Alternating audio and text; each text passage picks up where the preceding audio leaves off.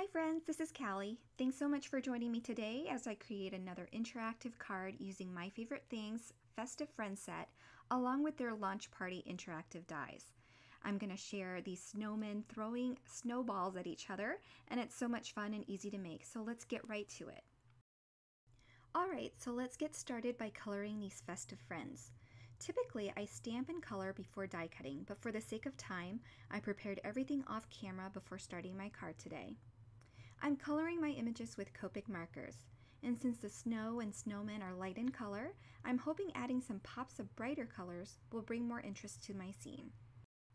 Once I'm done coloring everything, I'm just going to set it all aside and work on my background. So this background is going to be a little bit more color. I wanted to add a little bit of pink to kind of create a sunset look, as well as give the card a little bit more color because once again, snow and snowmen are often white and light in color. I'm starting with worn lipstick for the pink at the bottom there, and then for the top, I'm going to blend in with tumbled glass starting from the top until it meets the center there with the worn lipstick. And after I'm done ink blending, I'm going to splatter my panel with some water, and then I'm going to let it sit for a second, and then remove the excess with a paper towel, then splatter some additional white acrylic paint over it. Now water down with a little bit of water so that it's easier to work with, and then I set that panel aside to start constructing my launch mechanism. So the launch party dynamics comes with a few different pieces. The first one is the pull tab on the right there that I've die cut in white, and then there's the actual launch mechanism which I've cut using acetate. There's also a washer piece and two backings for your slider mechanism and a belly band to help hold your pull tab in place once you're ready to glue everything down. Now to put the mechanism together, we're taking the pull tab and that launch piece that I cut out in acetate and attach them together using a brad. There are holes at the end of each piece, which makes it easy so that we don't have to guess. Once that's done, I'm going to take my belly band here and wrap it around my pull tab to make sure it slides freely and isn't too snug before I glue it together. And then I slide it back over the pull tab just to make sure that it doesn't catch, and then I set it aside to work on my slider elements. I'm using double-sided adhesive on both sides of each piece, and I'm using two because it really helps the pull tab move right and left for better alignment once the card is put together. The hills on my card are die cut from the Snowy Scene Builder dies and actually fits a 4 and 5 1/4 inch card. So I'm just trimming my ink blended panel here by 1/8 of an inch on each side to make sure that the hills fit. And then I'm going to go back to my launch party die, which includes a slider channel die that I'm going to use to adhere my mechanism in place. I'm just making sure here that everything aligns and that the channel slider portion can be hidden by the hills. Before I attach my pull tab to the slider channel, I want to quickly stamp the word pull from the interactive labels stamp set. I'm going to take my pull tab and line it up over the slider channel and temporarily hold it in place with some purple tape. Then we're just going to swivel up that acetate piece from the launch mechanism just a tad over the pull tab, and then we're going to make a small marking. You can cut the hole using the die included, or you can pierce it like I am with a piercing tool and piercing mat.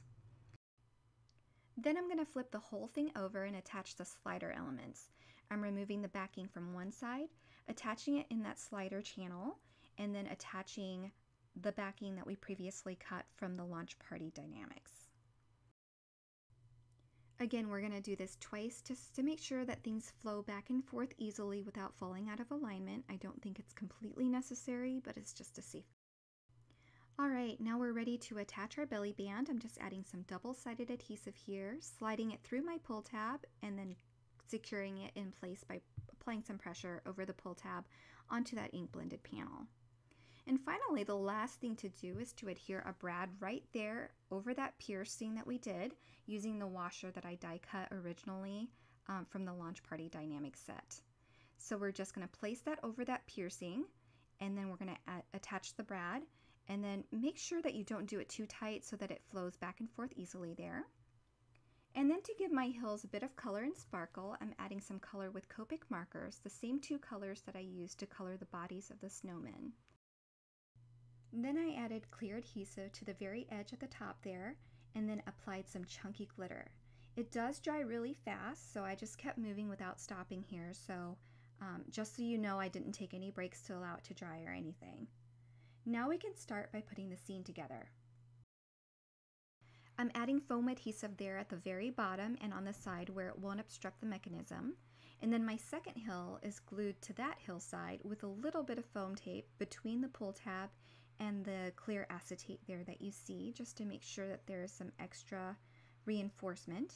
I'm laying my images over my card now to make sure that everything flows well before I adhere my snowball down and trim my launch piece so that there's no overhang when I pull the tab out.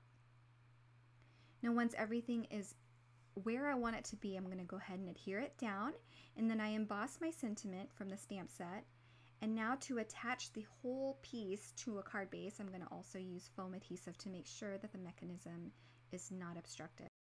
And that's all for my card today. I really hope you enjoyed this fun scene, these little snowmen throwing snowballs at each other. Thanks so much for stopping by.